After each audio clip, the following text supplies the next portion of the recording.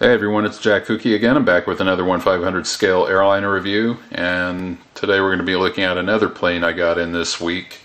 It's the Herpa Lufthansa Cargo McDonnell Douglas MD-11F.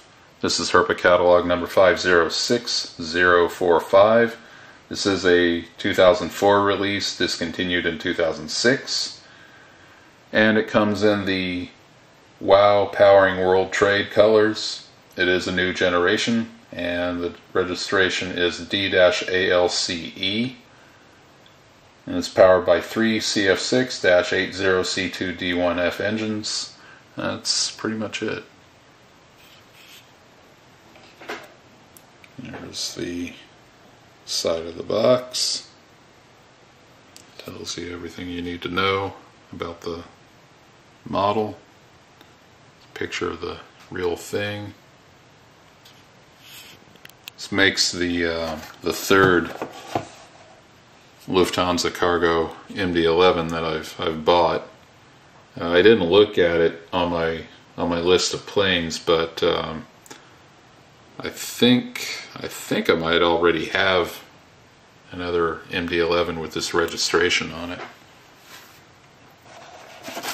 But slide that out of the way and get the plane here. There we go.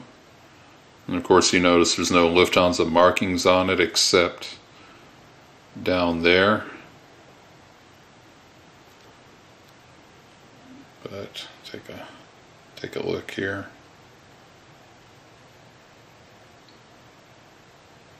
It says MD-11 Freighter behind the door there. There's a big cargo door. Obviously it says WOW, trademark, powering world trade. It's got a little window there, the swallow, Lufthansa Cargo, registration. Then of course there is the WOW tail, which is plastic.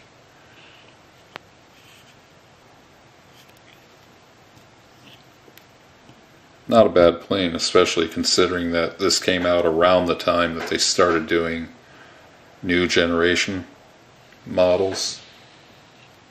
But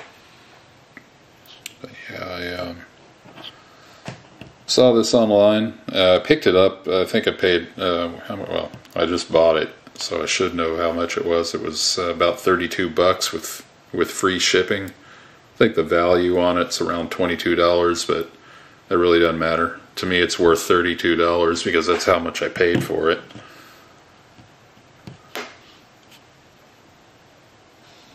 There's that. Guess, yeah, I forgot to show you guys the rear end there. And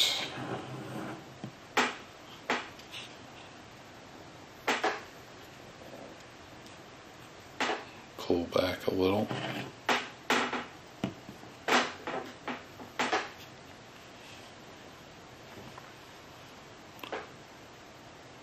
There's a bird in the background. But yeah, you can see the fan blades. That's paint on my hand, on my finger. Anyway, you can see the fan blade up in there from the turbine, or turbine. And then you can see, of course, the ones in there. It's pretty cool.